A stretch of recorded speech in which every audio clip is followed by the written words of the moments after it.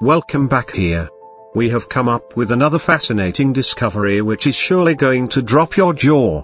Let's get started, and if you're new here, subscribe and join us to explore the universe, from strings to singularity. So, meet the mega comet Bernardinelli-Bernstein. This is potentially the largest ever discovered comet and is heading from the Oort cloud towards our direction. This comet is so big that it was able to be discovered way before it got anywhere near the Sun. Most comets are 1 kilometer in size or smaller, and are often only noticeable to us because they start melting when they travel closer to the Sun, leaving an iconic tail or coma. But this one is some 100 to 200 kilometers across. Guess what? This is 10 times larger than the asteroid that destroyed the dinosaurs on Earth. But there's no need to worry, we are totally safe. At least from this particular comet. This giant is currently much closer to the Sun.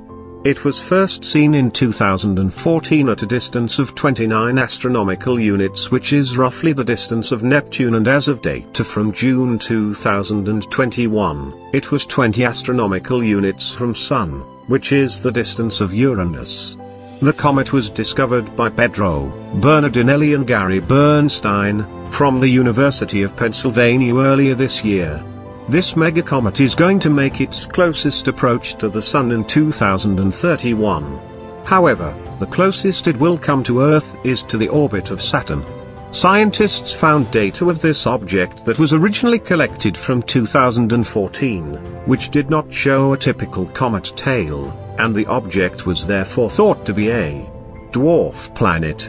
But within a day of the announcement of its discovery, astronomers using the Las Cumbres Observatory network took new images which revealed that it has grown a coma in the past 3 years, and that it was rapidly moving through the Oort cloud. The object was then officially classified as a comet. This comet's journey starts towards us from the Oort cloud, which is the largest member of the Oort cloud ever detected. And it is also the first comet moving towards us to be detected so far away. The Oort cloud lies far beyond Pluto and the most distant edges of the Kuiper belt. While the planets of our solar system orbit in a flat plane, the Oort cloud is believed to be a giant spherical shell surrounding the Sun, planets and Kuiper belt objects. The Oort cloud is made up of icy pieces of space debris. Sometimes those debris collide out of the cloud and fall toward the Sun, becoming comets. Isn't that amazing? Yeah, but dangerous too. But wait. This comet could not be alone.